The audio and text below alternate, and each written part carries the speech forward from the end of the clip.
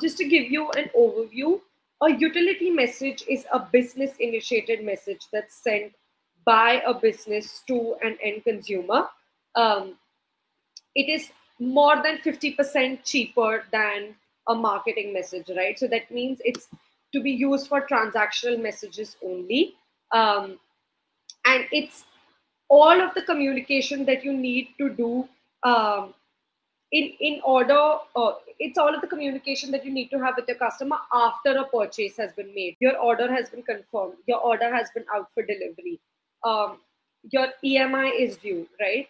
And I'll cover the benefits of it in detail, but that's the premise of a utility conversation. It's a transactional, informational, or an update or a reminder that goes into the customer's inbox on WhatsApp itself, right?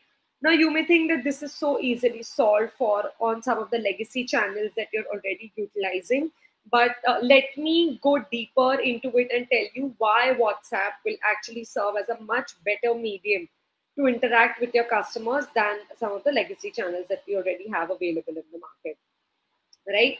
So, coming to some of the product market features. So, first, WhatsApp is a conversational messaging tool, right? It was always designed for a business to a customer communication.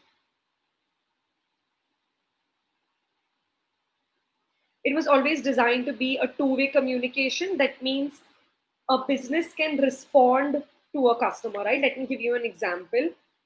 Any of your retail e-commerce guys who have a COD order that's launched, but every single business sends a link to the customer where they can actually complete the payment online itself, right? So imagine you send a message to the customer, hey, your order is out for delivery. Reply to receive a payment link to complete payment on WhatsApp itself. It's very much possible, right? So that makes it two-way, it makes it engaging.